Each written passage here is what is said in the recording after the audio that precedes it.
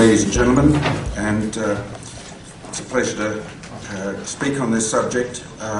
In fact, I was invited, and I should actually say that the title of my talk's important. I'm talking about, principally talking about what I regard as the lack of evidence of Ibogaine for treatment of heroin dependence specifically. I was invited by the international network of people who use drugs to give this talk, and I'm grateful to them for that invitation, and as a stalwart supporter of user organisations, of course I accepted. The form of the invitation specified that they wanted me to provide a harm reductionist scientist critique on Ibogaine, and having accepted that invitation, that's exactly what I'll do. Now, obviously this is an area where there are a wide difference of views. I think it's important, before we go through the discussion, to emphasise the values that I think many of us in this room, many of us at this conference, hold dear as central values for harm reduction. And that is a tolerance and a respect for different views, to base policy and practice on evidence, and regarding the reduction of harm as the paramount aim of our activities. Before dealing with Ibogaine specifically, I think it's important to talk a little bit about the regulation of drugs, and I noticed that Howard said that the goal of his activities, what he'd like to see, is that Ibogaine would become available as a regulated drug, and that's the notion of looking at medications in terms of them being regulated is certainly something that resonates with me. There was an era when medications were not regulated, and that was not a happy era. Medications have been progressively regulated throughout the 20th century, and it's been an important protection for all people, but particularly for vulnerable populations. And I would certainly include injecting drug users in that category. I'm going to talk about a little bit about how medications are regulated, whether Ibogaine is an effective treatment for heroin dependence, whether Ibogaine actually assists heroin detoxification, whether it's a safe drug, whether we should be doing, some people should be doing more Ibogaine research, and discuss a little bit about Ibogaine advocacy before going on to conclusions. Now, as I mentioned, the area of medical regulation of medications has been, I think, an important advance in medicine during the 20th century. And the whole system got shaken up very considerably in the 1960s due to the catastrophe that occurred when thalidomide was made available and caused large numbers of deformities in children when it was given to their pregnant mothers. So after thalidomide, a new concept developed in medical regulation throughout the world, and that is to regard all new drugs were considered to be ineffective and unsafe until proven otherwise. And that's a central concept in medical regulation. And all developed countries have accepted this approach for all new drugs without exception. So drugs used for diabetes and breast cancer and heart disease, and I think drugs used for the treatment of drug dependence should be no exception. And I think if we want to argue the case that Ibogaine should be exempt from that general rule, I would like to see what kind of a case can be made for why drug users should be exposed to the risks of medications of unknown effectiveness and unknown safety. So let's turn to the question of whether Ibogaine is effective as a treatment for heroin dependence. I think many of us in this room would recognise that we badly need new treatments for heroin dependence. A lot of people around the world who start using heroin, not all, but a lot of them get into serious difficulties and cause great grief to themselves, their loved ones, and their communities. We've got some good treatments for heroin dependence. We don't have nearly enough treatments for heroin dependence. So I think there'd be widespread agreement with that. Opioid substitution treatments like methadone and buprenorphine are certainly effective and safe, but we have very few treatments to offer people these days. And I would also argue that finding new treatments for heroin dependence is an even greater priority, a much greater priority than finding new agents for use in heroin detoxification. What kind of evidence do we seek when we're looking for data that shows that any kind of treatment is effective?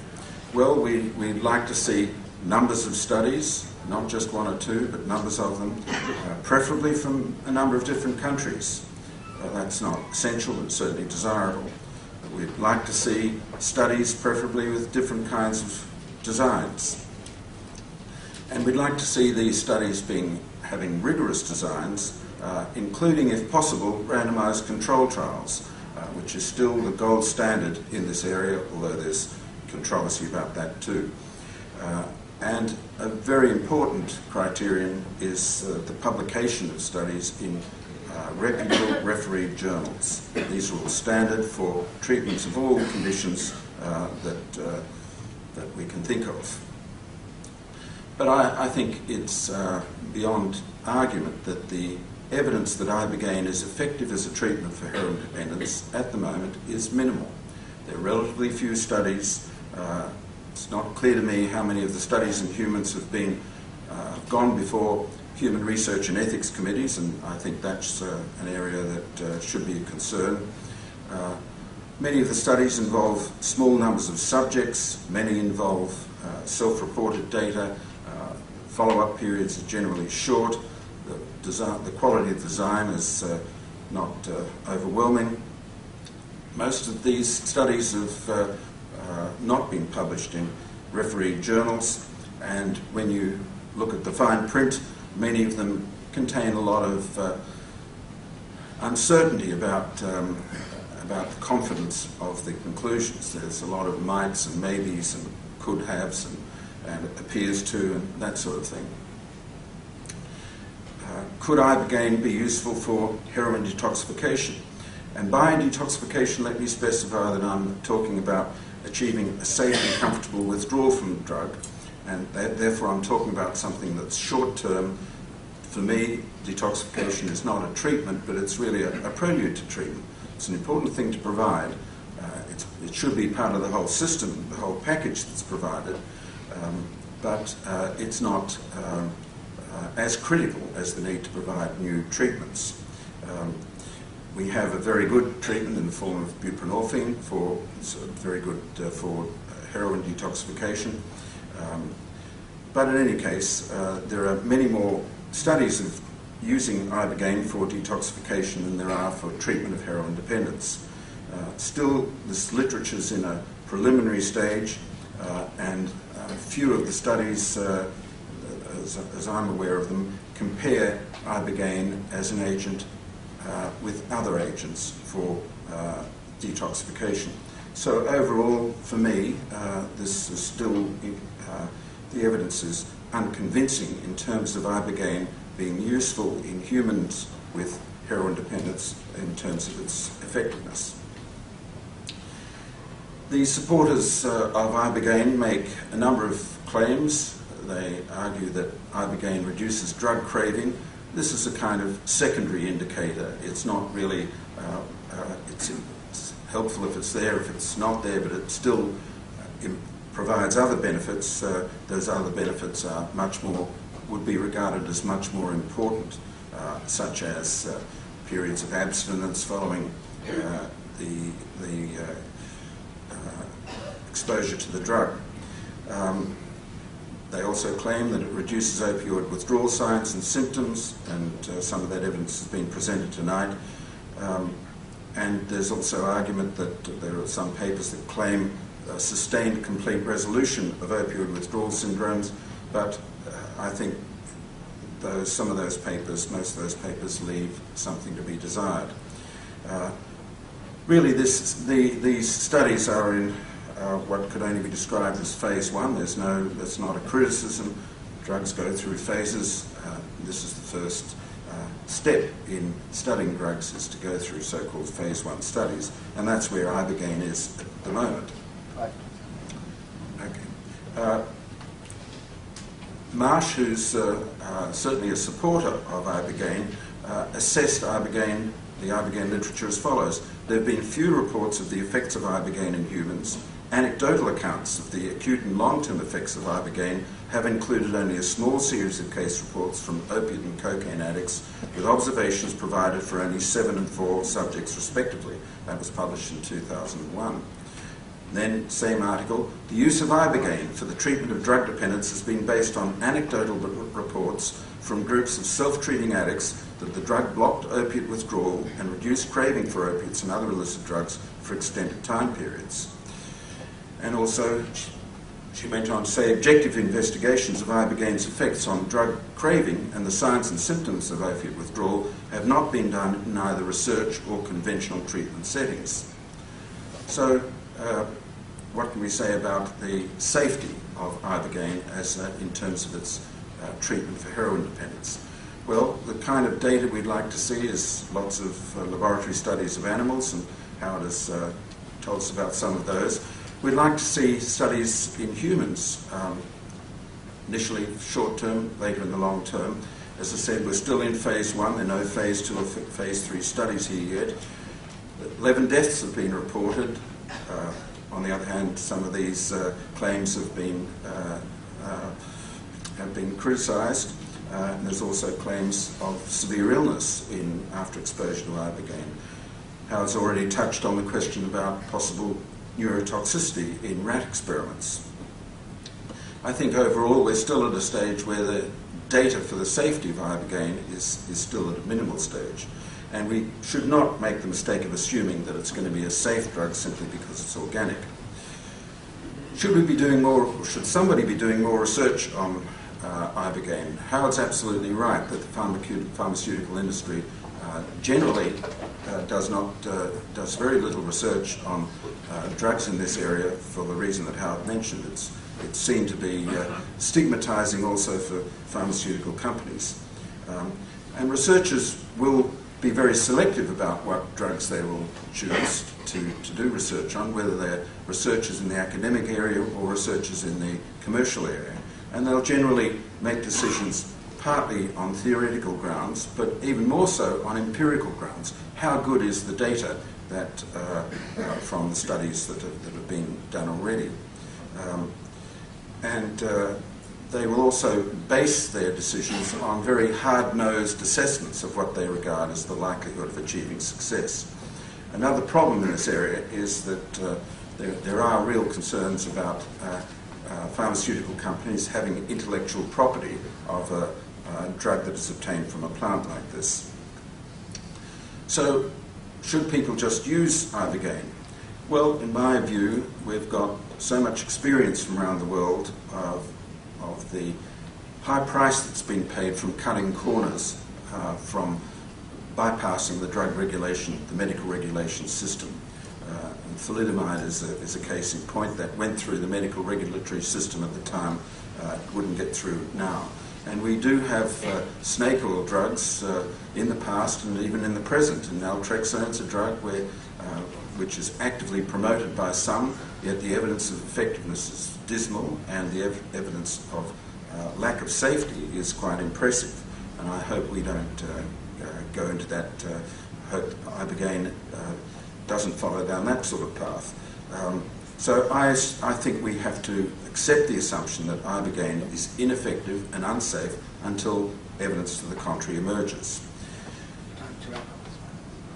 Just wrapping up. So should we look at the question of advocacy for Ibogaine? Well, Herbert Cleaver has said, ultimately, the usefulness of, or lack thereof, of Ibogaine-related compounds in the treatment of addiction will rise or fall on the basis of research. He also said whether or not Ibogaine is useful is a scientific question that can be answered neither by street demonstrations nor by avoiding careful, controlled research. As scientists, our obligation is to keep looking for safe and effective methods to prevent and treat this great international scourge. And finally, he said, whether the actions against NIDA were ultimately helpful, harmful, or insignificant in getting the desired results is not totally clear.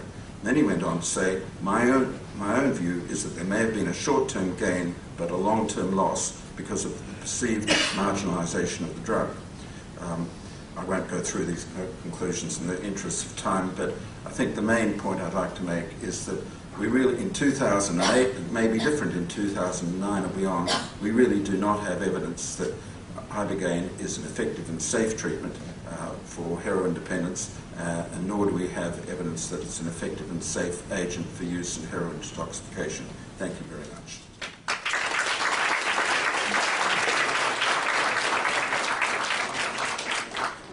And like I said, Alex is going to go to this UN reference group meeting, so we will take some questions as opposed to statements at this time for Alex, and then if people want to challenge some of the assumptions in Alex's presentation from the audience after, then we could do that. I see a hand. Hi, I'm Dr. Alberto Solar. I run an Ibogaine clinic in Cancun, Mexico. And how can you say that there's no good evidence of effectiveness in the craving and the use of drugs when there is several hundred papers with rats and dogs with self-administered heroin and cocaine that do decrease those self-administered drugs when injected with Ibogaine? Well, it's not just my assessment, it's also the assessment of Marsh, as I just showed you, who regards herself as an advocate for Ibogaine. And it's because it's not just the existence of multiple publications. The publications have to conform to a certain type and standard, and the publications don't conform to those types of standards. They're preliminary studies, they're small numbers, self-reported. I'm not talking about the humans, I'm talking about the animal models that have proved that it does reduce the consumption of heroin and cocaine. Those of you didn't hear down the back, the question was, what about the laboratory studies? Laboratory studies are interesting, but they form the basis for how scientists will decide whether or not to investigate a drug in human subjects.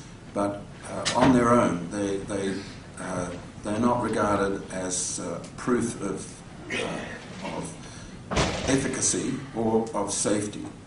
They're interesting and they help to decide whether or not to proceed with studies in humans. But on their own, they're not evidence of efficacy or safety.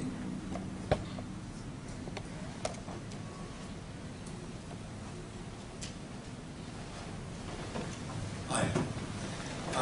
Just to update the data for efficacy that you presented from Deborah Mash, the evidence for efficacy in acute withdrawal are two case series with about 65 patients showing resolution of withdrawal symptoms. There was also the series with regard to drug dependence, which was mainly heroin dependence, that was presented to NIDA. That was the basis for their decision to go forward with their NIDA Ibogaine project. That was about 52 patients who were followed for a period of up to a couple of years. About a third of them had abstinence beyond the 6-month period of follow-up. That's a treatment effect that's roughly equivalent to about 6 months in a therapeutic community. And then there's also the existence of the Ibogaine subculture itself, the great uncontrolled experiment, as Frank Vacci has referred to, in which over 50% of the people who take Ibogaine have done so for the treatment of opioid detoxification, for which there's not much of a placebo effect. And this is expanded on the basis of word of mouth by about 30% over a five-year period, annual 30% growth rate. So it's quadrupled since 2001 to 2006. Nonetheless, I would agree that this is not the stuff of which drug approval is made, and I think there's two perspectives from which to look at this. The perspective from which I look at it is that it's an interesting pharmacological paradigm, which I've referred to. Those are quoting my exact words that I've published. But I think the perspective you're looking at is someone who's responsible for implementing drug policy on a national level, or making drugs available on a national level. And we need to differentiate whether you're talking about the progression through preclinical, phase 1, phase 2, and phase 3, which is what you require. Presently, I think the preclinical proof of concept model is very strong. The toxicological evidence was sufficient for the FDA to approve going forward with a phase 1 study.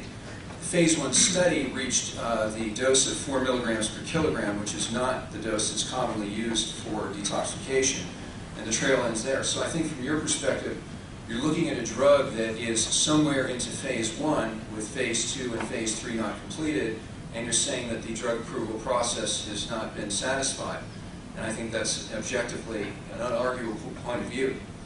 But I think also in terms of whether this is a scientific paradigm, it's interesting that all of the evidence, including the accounts of those treated, and the existence of the subculture, and the confluence of the animal model with the human model in conditions where there's no placebo effect to speak of. The Cochrane reviews, which are the apotheosis of evidence-based medicine, there are 56 studies that they felt using conventional methods, clonidine or alpha-2 agonists, methadone, buprenorphine. There are 56 studies that they felt in their reviews were sufficient evidence of quality to conclude. Only 3 even had a placebo condition, and all 3 of those any treatment effect. The effect of any treatment was quite robust. So the idea that in an uncontrolled study you can observe a treatment effect of opioid withdrawal, I think has some credibility. But again, I think the major difference that we're talking about here is whether you're looking at this at a national level, as you are, in terms of implementing drug availability, or whether you're looking at this from a scientific context in terms of evidence for an interesting effect. Another question that comes up, given the... we needed a question, right. But... given the... well, I'm actually ending with a question. Given the fact that there's really no clear prospect for Ibogaine to become available anytime soon, or Iboga alkaloids to become available anytime soon, what is to be done by the individual who has failed other treatments and turns to Ibogaine? I don't think there's an easy answer for this one, but I was wondering what your view is on that. Well, just to respond to what you said before I answered the question, there seem to be 2 parts to what you're saying, and the first part is addressing the question of evidence of effectiveness and safety, and I think we seem to have a very similar view on that, that if we put that in terms of the level of evidence that's required for regulatory purposes, Ibogaine's way short of that at the moment. Then the second part of that is whether research should be done. And whether we like it or not, that decision is not going to be made by people in this room. It will be made by senior people in NIDA or in pharmaceutical companies or in academia, not necessarily in the United States. Let's not make that assumption. Just in terms of, I'm flattered by your assumption that I have some degree of power in my own country. Let me disabuse you of that straight away, that my views are not, I regret to say, not treated with the respect in which I think they deserve to be treated. In regard to your question about what would I say to people who might consider using Ibogaine, well, call me conservative if you like, but my doctor perspective, which I was asked to provide, is that people should use medications which are approved by regulatory authorities, and in terms of medications should not use medications other than that.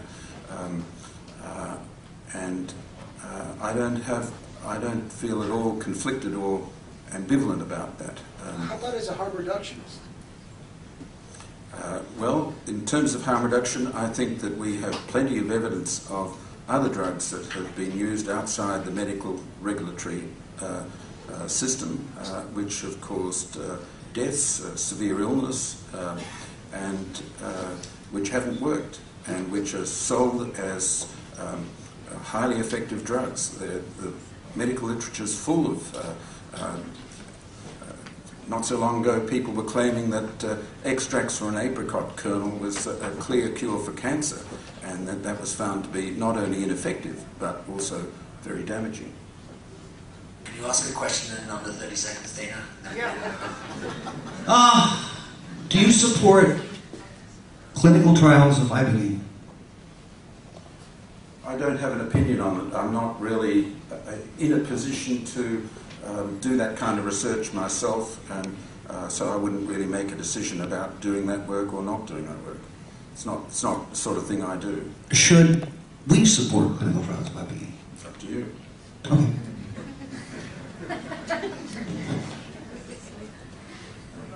Is there any burning desires?